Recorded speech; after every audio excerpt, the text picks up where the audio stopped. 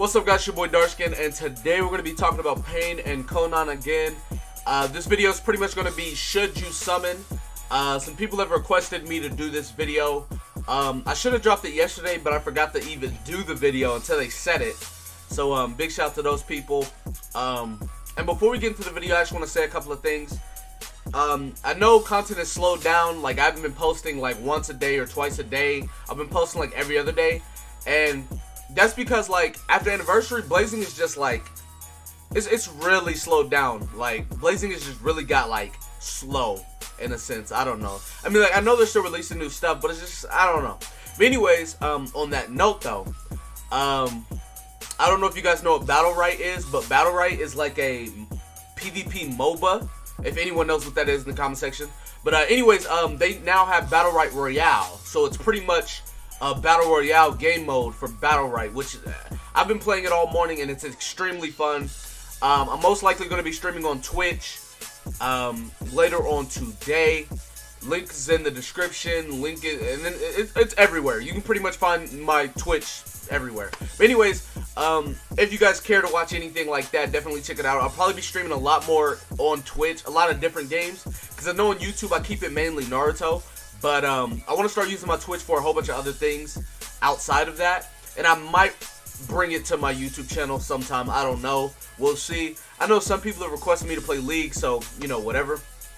But anyways, let's go ahead and get into Pain and Konan if you should summon. So, right off the bat, alright, first off, if Pain is your favorite character, or Konan's your favorite character, and like that's all you love them so much, yada yada, go ahead and summon. I mean, it's your favorite character. I can't stop you from summoning if it's your favorite character. Like, I summoned for Killer Bee, even though I told most people not to summon, but y'all know that's my favorite character. I summoned for Madara, even though I feel like you should have summoned for Madara. I feel like that is something you should do. But, as far as Pain and Konan, if it's your favorite character, summon. If you're a whale, or whatever the case may be, summon, because, you know, you can do whatever you want. But, for the players that are, like, they don't have all the pros in the world, for the players that are free to play, for the players that don't know if they should do it, okay? Number one, if you do not care about PvP, PvP is not on your agenda, don't summon. I'm not even going to summon. I have like 280 pearls. I'm not going to summon because PvP doesn't matter that much to me, and my PvP team is stacked, right? I have Anniversary Naruto and Sasuke, I have 6-path Madara, Skill Madara under him, and I have Gaara and Hinata. My team is stacked, so I don't need to summon. But I know most people don't have those units, so that's fine. But one thing I will say, Pain is really busted. He is really, really busted, right? He heals 15,000 HP on his jutsu, right, for 4 chakra. Not to mention, it can go up even more with abilities. He can heal every turn with abilities, and he can get damage reduction if you have his last ability, right? I'm talking strictly PvP, because if you're summoning for PvE Pain, don't do it. That's retarded. So yeah, there's that. A lot of health. He's not too slow, but he can heal a lot, which is really, really good. He heals a lot. And that factor is really good because it's like it kind of keeps him from dying. Because in this day and age, with how many chakra how many combos we can get, ultra combos, there it is. How many ultra combos you can get in this day and age of Blazing? He can get his jutsu off probably 2 times a match, and that's gonna be like 30,000 HP. So, with that being said, I feel like he is a really good unit.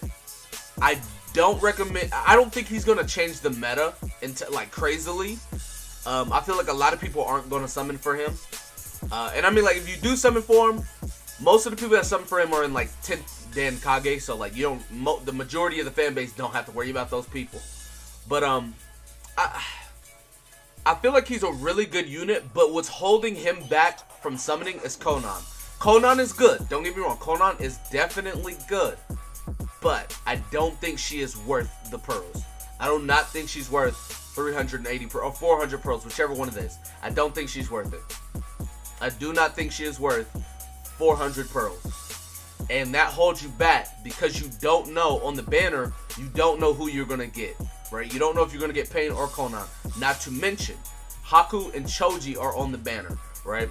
Now, if you don't know what Haku does, Haku's first or second ability adds like 35% attack to against wisdom type. So Haku's hitting wisdom units for like 38,000 damage.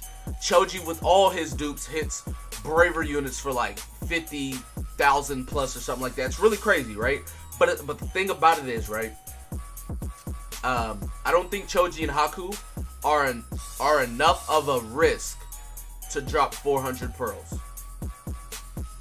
Right? I don't think there's enough of a risk. Because it's like, Choji's cool and all, Haku's cool and all, but it's like, if you have Hinata, if you have Six Path, Madara, if you have Gaara, your team is pretty set. You don't really need Choji and Haku to win.